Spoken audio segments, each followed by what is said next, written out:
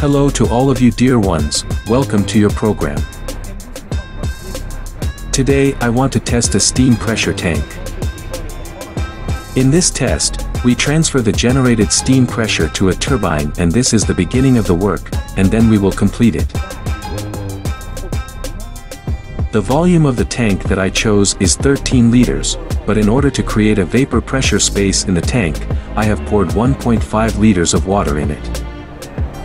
Low water makes the water in the tank boil faster. This is a metal tank that can withstand a pressure of approximately 30 bar. This example of a tank exists in all countries, and now I have a question for you, and which one of you can recognize what this tank was related to? I want to see how many of you are very smart and have experience in technical work.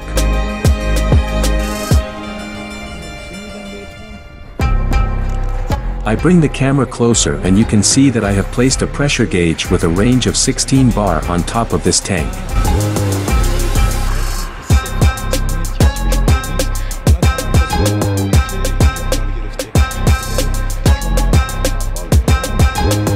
Now the system is not activated and I turn it on.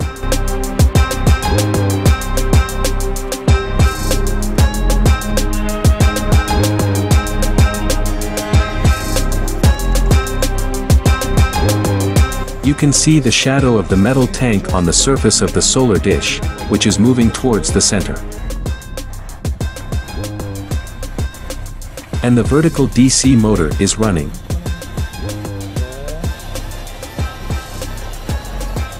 Now the focus of light is on the tank.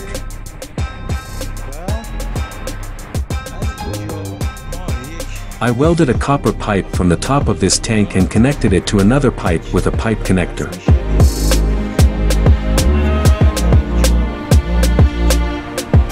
This pipe continues in this direction and finally reaches these gate valves, the output of which is a steam exit nozzle, and the diameter of its exit opening is 1 mm, which is very large. Now the valve is closed. I already did an experiment in this regard and used this small ball valve. Plastic is used inside this ball valve sample. And because the steam coming out of the nozzle has a temperature of more than 200 degrees Celsius, that's why it caused the plastic inside this valve to melt. The gate valves that I put now are old gate valves without plastic and they do our job. Well, now we wait until the tank pressure rises. Now 20 minutes have passed and you can see that the tank pressure has increased to 5 bar. A strange sound comes from the tank, which is not loud.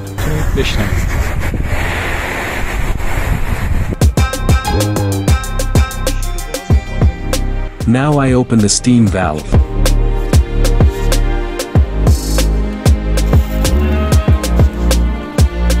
At first, the distilled water comes out, and then the steam comes out with high pressure from the nozzle. Of course, we must use a nozzle that does not disperse the steam coming out of it. I close the valve, but you can see that steam is still coming out, and this is the remaining pressure after the valve.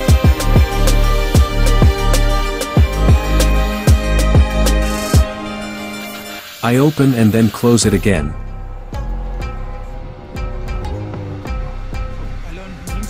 Half an hour has passed now and the tank pressure is 7 bar. I opened the nozzle part and we want to see what volume of steam comes out of the valve. Now I open the steam valve.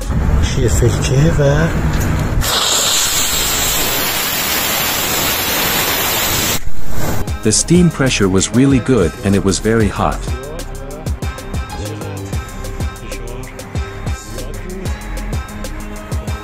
By opening the valve, you can see that the pressure gauge shows the pressure drop and now the pressure is close to 5 bar. The nozzle that I used is a thin copper tube that I welded to the end of this tube cap, and the diameter of its inner opening is 1 mm. And in order to make the diameter of the nozzle outlet smaller, I have used a syringe needle and will install it at the outlet of the steam valve.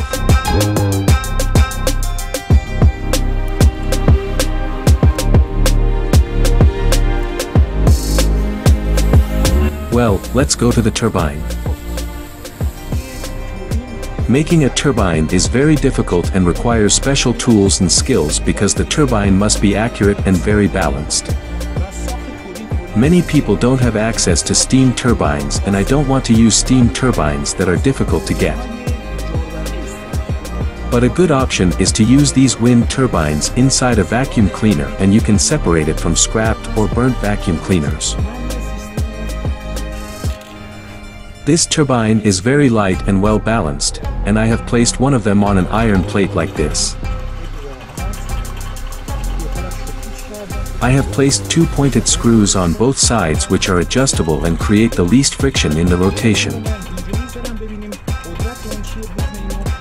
Now we simply place it in front of the nozzle and open the steam valve.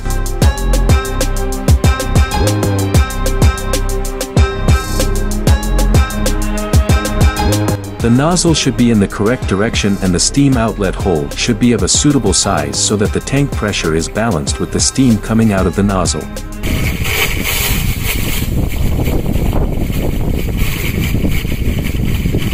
I think its rotation speed is not well known in the video due to the number of camera frames, but its speed can be recognized from the sound.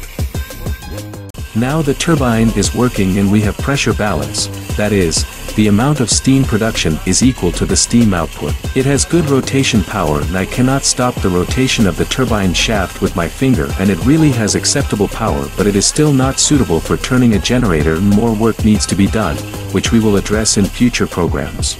I don't know how long it will take for the water in the tank to run out and the turbine to stop, but it will certainly not be less than an hour. I must say that the power of steam pressure of hot water is very different from air pressure, which both have the same pressure. You will realize this when you work with very hot steam pressure in practice, and then you will know that the power of steam will be much more than air.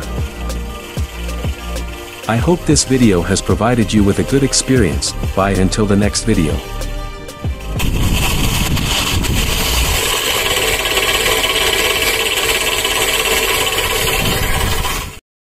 Most videos on Fixed Focus channel have their own innovation and you won't regret watching them. Thank you for subscribing and liking.